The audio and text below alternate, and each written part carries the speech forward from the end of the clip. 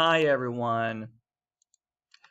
I just spent 20 minutes talking about today's lecture without actually recording anything. Anyways, so let me go back. You don't know what I'm going back to because you weren't present. Okay. So I'm going over today. This should take about 15 minutes. I'm going over the expectations for week 3, our work. Okay.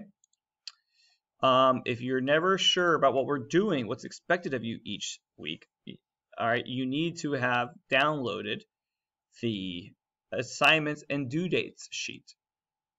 Okay, if you go under Start Here,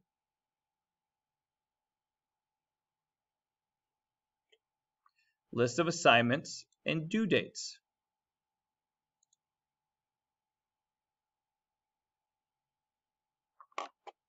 Okay, open.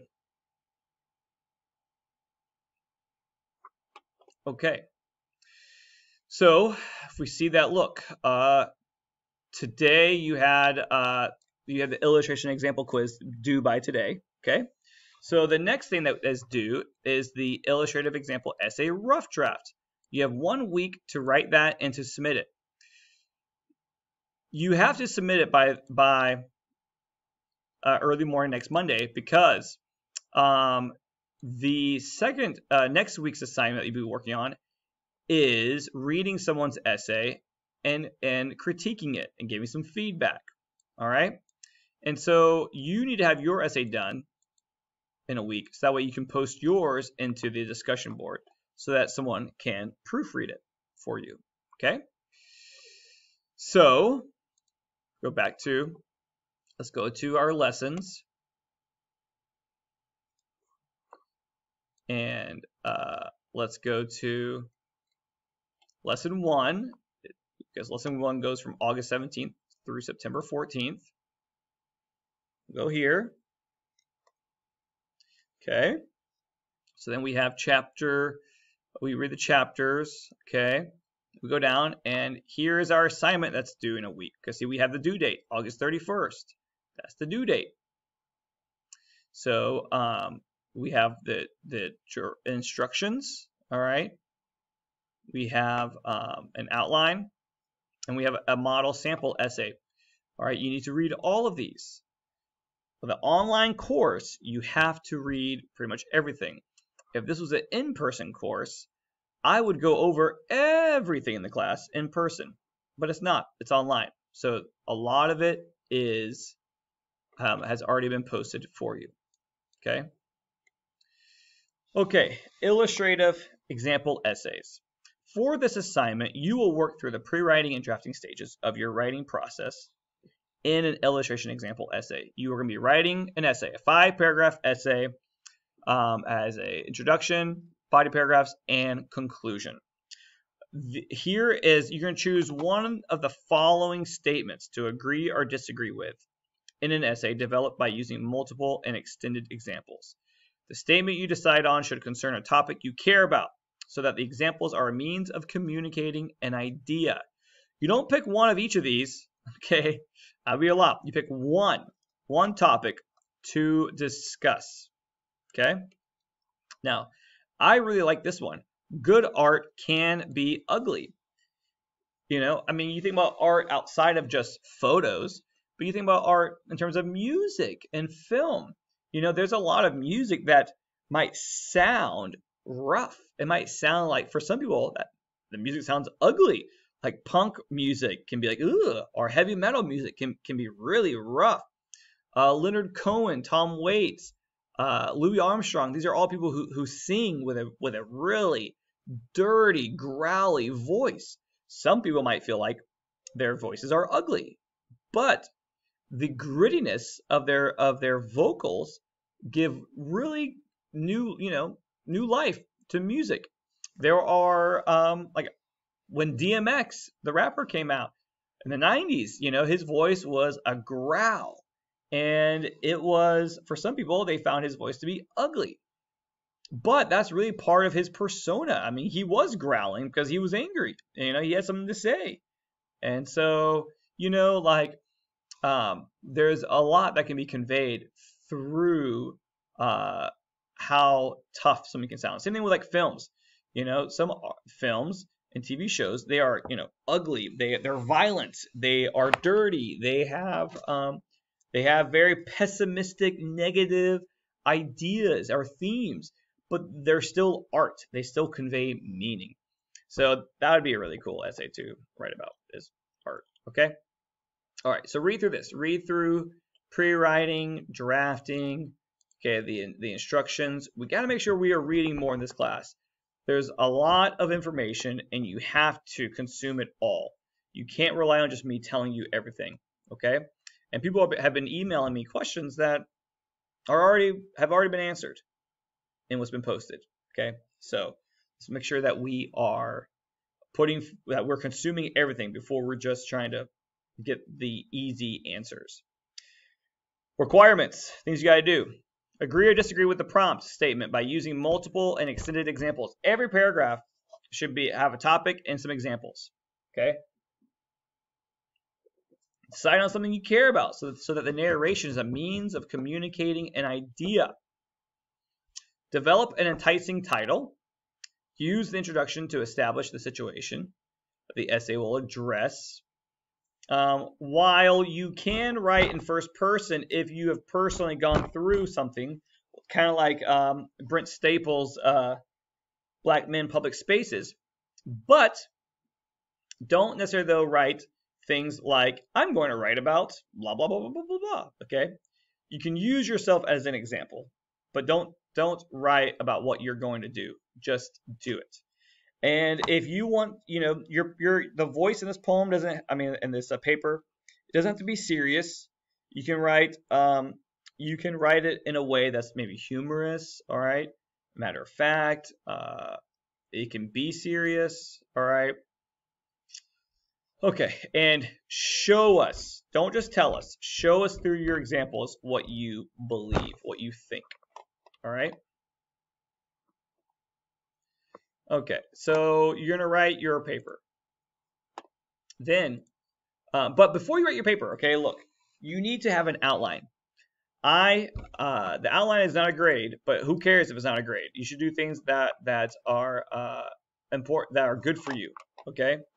There's no grade for eating healthy and exercising, but those are very beneficial things for you, okay? So we should not just be motivated by grades and money. We should be motivated by what is the best thing for you. And writing an outline is very important. An outline is your roadmap. It keeps you focused. It keeps you on topic. It keeps you on track. You should not sit down to an essay and just start typing out ideas without having an outline already established. This would be like driving. Let's say that you had 2 days, all right, to drive from Atlanta, Georgia, all the way to some random place in Wyoming. Okay, if you just try to meander your way through and just kind of figure it out on your own, you wouldn't get there in 2 days. Okay. And if you did, you would have wasted a lot of gas. You'd be going in circles. You'd be going in the wrong direction, have to make U-turns, all right, all out of your way. That's what it's like typing a paper without an outline. The outline is your directions, all right? The outline helps you get to where you need to go and to stay on track so that way you don't go in circles. Write the outline, okay? First body paragraph, you should state what's the one point you want to make in that first body paragraph, and then write out what examples are going to use in that one body paragraph. Okay, I would recommend just doing one thoroughly discussed example per body paragraph. Don't try to pile in all these little ones. Okay, it's better to have a depth of conversation on an individual example or illustration than to have a bunch of short little small ones. Okay, it's about quality, not quantity. Every body paragraph should have one central example, and then the rest of the paragraph is analyzing that example, how that example proves your point. Okay, so you should write out the outline. It will help you to focus on your paper, because when you type a paper, you don't have to start from the beginning and go to the end.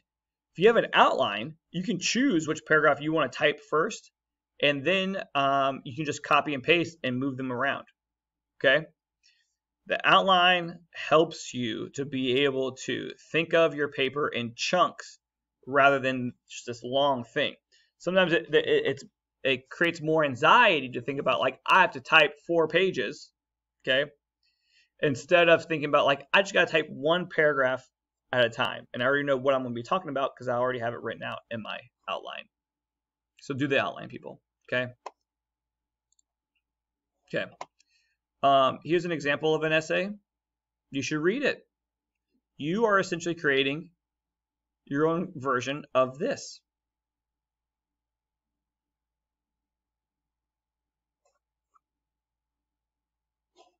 Example model essay. All right, yours needs to be in MLA formatting. Okay. We have introduction. We have a thesis. And then we have body paragraphs that focus on very specific examples. Okay. 3 pages. Read it. Get yours to look just like it, but on a different topic. And then submit your essay. Okay. So look, you need to submit your rough draft here. Okay. But you also need to publish your essay here in the community review. If no one publishes their essay in the community review, we won't be able to do this assignment. Okay. So what you do is you create thread. You say, okay, you put your name. Let's see, I'm gonna use this essay right here. This is Jane Doe. Jane Doe's essay. Okay. You're gonna do attachment. Browse my computer.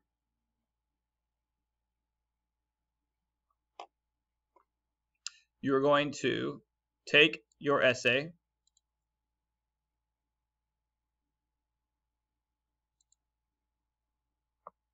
open, okay, right. Here is my essay draft. Thanks, guys. Ha! Okay, it's attached, and you hit submit. You post your essay, because somebody is going to open up your essay, okay? They're going to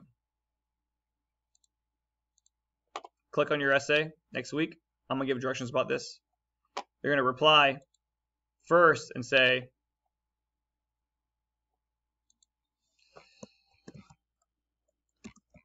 I will read your essay, okay? Post it. And then they're going to, they've claimed your essay. They've claimed it. This is for next week after you post your essay. They're going to claim it. They're going to read it. They're going to give you feedback. Okay. I'll discuss all that also again next week. So you need to write your rough draft, turn it in through the assignment, and you need to post it into the discussion board. Okay, post it into the discussion board. Your essay, listen, whenever you write a rough draft is should always be the same length as your final draft. Okay. In fact, your rough draft should be longer than your final draft. Okay. A rough draft is not a crappy draft. A rough draft isn't a half-assed draft. Okay. It is the best possible essay you were able to write the first time around. Okay. Then you give it to somebody and they read it and they review it and they give you feedback. Okay.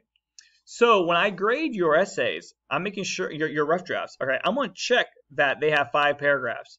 It has everything you need. Okay, the rough draft is essentially a completion grade that you did it. Okay, I don't read the whole essay. All right, I check that there's a topic, that you're on track. All right, that you have these paragraphs and stuff, and so that you're good that way.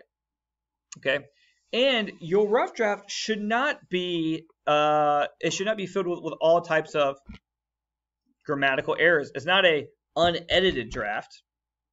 Okay, your rough draft is your first version. Everything you've done is the best essay you can write the first time. Okay, edited everything, and then you submit it to somebody else, and they read it, and they catch the things that you didn't catch. All right, a rough draft is not a crappy draft. It's not a half-assed draft. All right, it's not an unedited draft. Okay, it's like when I turn it. If I'm an author and I turn in my book, I turn in my first draft. Okay, I turn in my first draft to my editor, but I still have done as much as I could, the best I could to it. I don't want to be embarrassed. I don't give them a half-done draft. I give them my first draft. They read it and they catch things that I didn't catch. Okay, so that's the point of this. It should be not, your Word document should not be marred with tons of green and red squigglies. That means that you never went through and did spell check. Okay, so make sure that it is the best possible essay that you could have written on your own. That's your goal for this week. Okay? Hit me up if you have any questions. I'll be around. All right, y'all. Bye-bye. I'm done.